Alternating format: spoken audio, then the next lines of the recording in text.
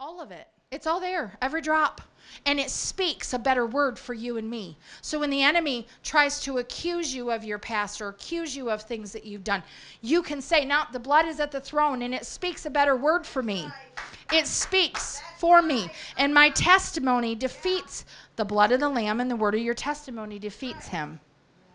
That's how you defeat the enemy. So God had given me a word a few weeks ago.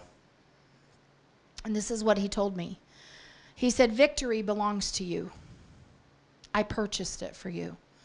I have the keys of death, hell, and the grave. I purchased victory for you.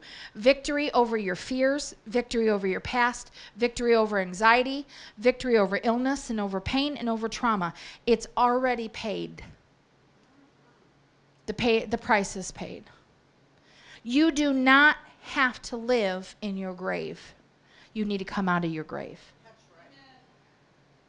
You can walk healed beyond your years of victimization. I was talking with my daughter the other day, and we were having this conversation about, when do you finally heal? We were talking about emotional healing. When do you finally heal? Let's say you're in your kid years, and you went through 3 to 4, maybe 5, maybe your whole childhood was abusive. And you dealt with so many years of abuse. You became an adult, you moved on your own, you've had your own kids, your own marriage, your own family. It's been 40 years since you were that child. You lived in the abuse for 10 years, 12 years, 18 years, but you've been an adult for 28 years. When do you finally heal? When do you finally live beyond your grave and realize Jesus called you to stop living through your grave and in it? That he called you to live beyond your grave. The message of the grave is this. Jesus went into Sheol and took them out. They had no power to take themselves out. You don't have any power on your own to remove the past from your life, but Jesus has given you the keys. The keys that he had to go get for you, they're yours. They're yours to have. Every time the enemy brings up my past, I can say, My Savior has the keys of death, hell, and the grave, and you can't take me back to my grave. Because I live beyond my grave. I don't live in my past, you guys. I don't live there. And I remember saying this to my mom, I'm going to heal. This went on for 4 years in my life, but I'm not going to wait 4 years to heal. And I'm certainly not going to wait 100 years. I'm not going to live my life in this illness and the trauma and the sadness of everything I went on. And I'm not going to grieve forever. I'm going to move forward. It's a choice. It's a choice to grab the keys that he purchased for you and say, they belong to me too.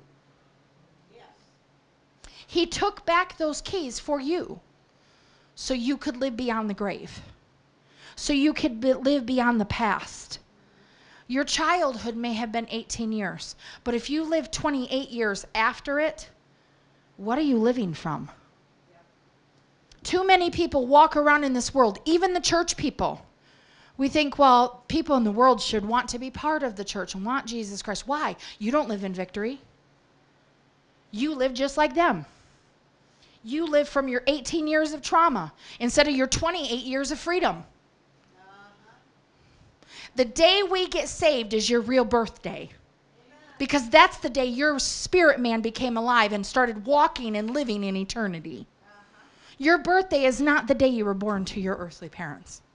Your birthday is the day you gave Jesus your life. That's right. Yeah. That's good. Think about it. Because that's the day you walked out of the grave. And that's the day you begin to live past the past. Don't let that past be what you live from. Amen. That's right. It was a really interesting conversation with my child about this. Where do you finally just say, enough? I lived 18 years in that hellhole, but I don't live in that hellhole anymore. I've lived 18 years beyond it, and I've had Christ in my life for 20 years. Or whatever. I don't know. This is something it's all personal to us. I may have lived through something that was just traumatic for 4 years. Went through spiritual abuse for 14. Dealt with all sorts of different things. But I've lived 14 years beyond that.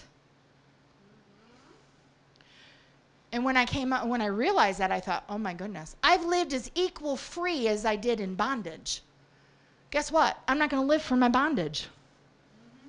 I'm out of that grave, and I'm not going to live from my grave. When that man got set free from the legion that was in him, the man went and put clothes on. And he lived from his freedom. He no longer lived in the tombs. He was free. The pigs weren't, but that's another story.